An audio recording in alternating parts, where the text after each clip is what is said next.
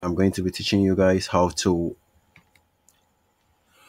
clear out your error 500 message whenever you get them. Although I already have a video titled how to clear your error 500 error message on YouTube, but for some reason some people haven't gotten to fix that. So I'm going to take this time out to show you guys how to fix your internal server error 500 on YouTube. Okay, if you're actually having an error 500 message on your screen, just like I'm doing right now, this is actually what I mean. Whenever you get this error 500 message on your screen from YouTube, when you're trying to access your channel, there are two basic things you do. One, try to come over to your web browser. Probably open a new browser or just scroll to your settings area, then move over to your history. Control H, click on your history. Go ahead and click on this particular area right here. Clear your browser data. Go ahead and clear all the browser history.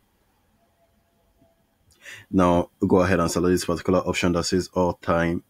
Depending on the version of Chrome you are running or web browser you are running, you might be getting a different option. So you can see varying from 24 hours, 7 days, 4 weeks to from beginning of time. But right now, this is the latest version. This is what you're going to be getting all time. Just go ahead and click on all time. Go ahead and select this particular option to clear data, and make sure you select this your browser's history. Keep it selected. Keep this one also selected, and keep your caches and image selected. Now go ahead and click on clear browser data. Okay, now give it some minute to load up.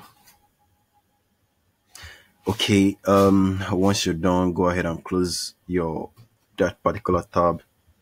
Now go on to openyoutube.com. Actually, I've opened YouTube previously, but just because I cleared my data, so it now makes it look new. So go ahead and type youtube.com. Wait for it to load. Once it's up, it will have to prompt you to sign in again as a fresh user.